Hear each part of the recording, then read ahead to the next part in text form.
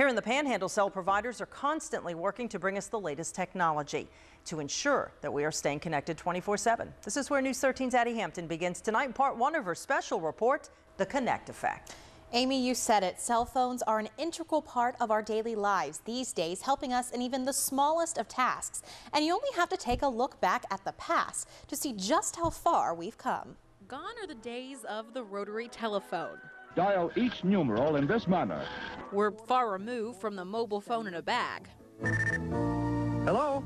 These days, it's all about style, speed, and smarts. This product, once reserved for the lawyer or businessman, has grown into a $1 trillion industry with over 280 million cell phones in use worldwide. The advent of the smartphone made way for specialized apps, and with 4.5 billion apps projected to be downloaded just this year, it would seem the cell phone is used for much more than making calls. Games, texting, searching the web, my calculator on there, ordering something online, banking, bingo bash, Facebook messages, the lowest gas prices are, Skyping, random stuff. It does everything. So really, I mean, what else would you need? You might say that cell phones have revolutionized the way we do business. Take the news, for example. These days, when there's breaking news out in the field, you can record it on your cell phone, and in a matter of minutes, you can share it on Facebook and retweet it on Twitter.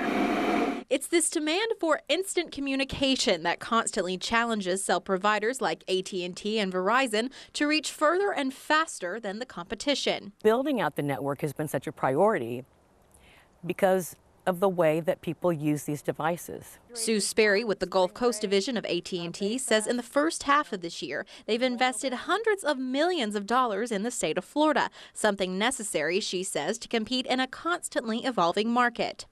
The technology changes all the time, and that's the cool thing about this industry. But we plan ahead.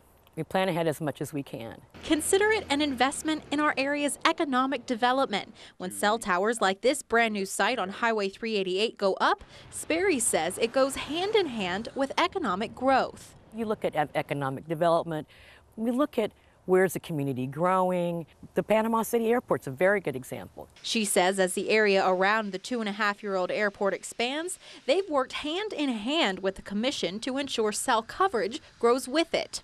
So this site, this brand new site here, it's part of the cluster that is serving what is going to be the growing economic development of the airport region. Their next goal, 4G LTE. It's already available to Verizon users in the area, but with this speedy software already in place at this new location, Sperry says it's only a matter of time. So LTE is on the way, and then that is about 10 times faster.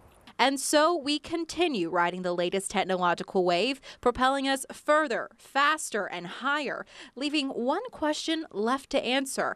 Can there be too much of a good thing? and that's the question we look into coming up at 6. Research is showing we're becoming increasingly dependent on our mobile devices, so much so that there's a phobia named after the fear of being without them. Stay tuned for my continuing report on the Connect Effect.